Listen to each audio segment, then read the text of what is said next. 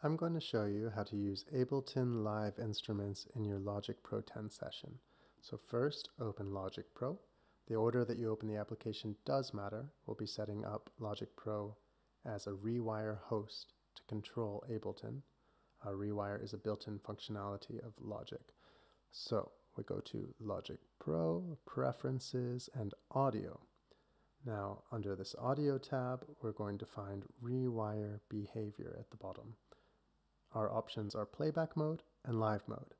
Live mode is going to have less latency and it's going to use more of your CPU. Playback mode is going to have a higher latency but use less CPU. If you have a powerful computer and it can handle it, then you probably want to use live mode. If it's a big project and you're running into some issues, maybe playback mode is going to be better for you. Press apply. And then we can close out of the preferences. Now we're ready to start up Ableton Live. I'm using Ableton Live 10 Lite. This will work with any version of Ableton. And I'm going to make a couple instrument tracks using instruments from the instrument rack. So maybe the glass piano for the first one, and say a synth lead for the second one. Dead keys. Okay, now back into Logic, and I'm going to make 2 external MIDI tracks. I'm going to send each of these into Ableton to control the Ableton instruments.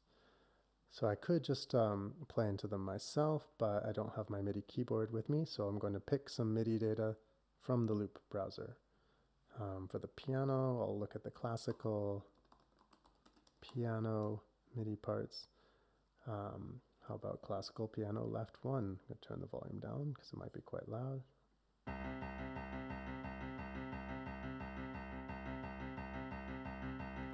Okay, a little annoying, but it'll work. And maybe for the second one, classical piano right 1.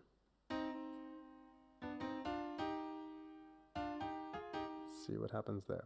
Okay, so we won't hear anything from this now because it's just it's not being sent anywhere.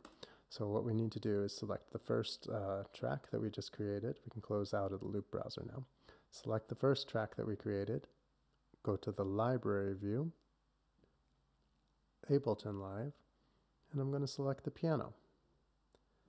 Now, for the second track that we created, I'm going to do the same thing, library view, Ableton Live, and I'll select the other keys.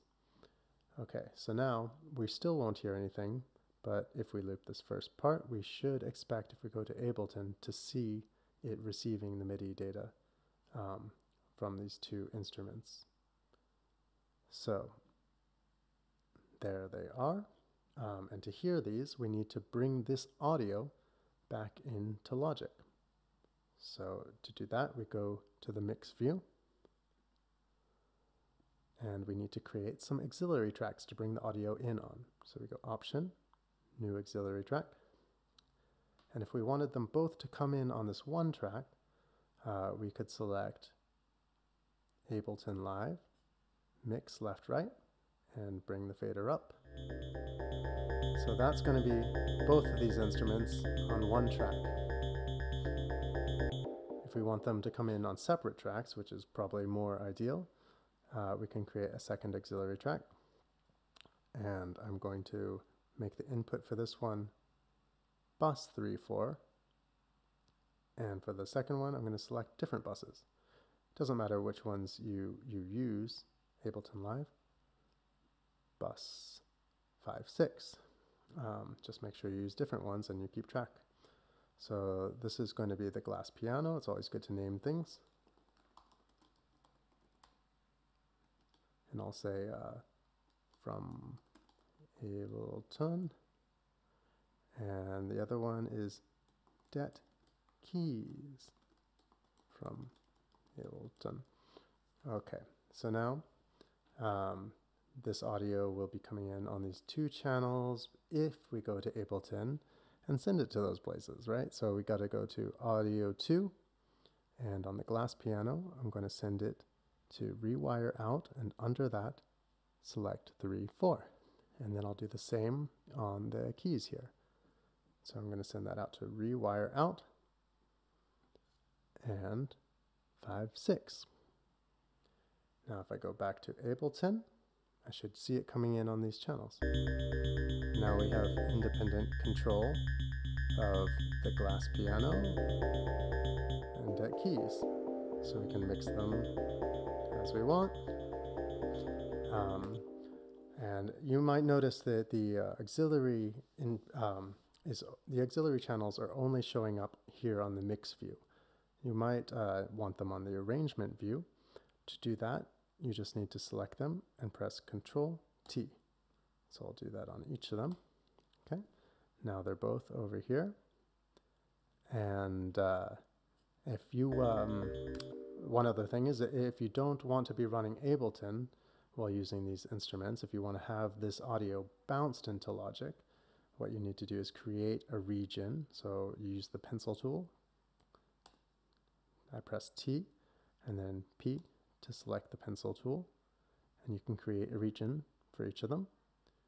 And then back to the pointer tool.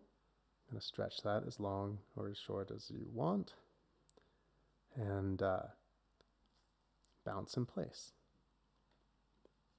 So I'm going to right click, select bounce in place, and press OK for each of them.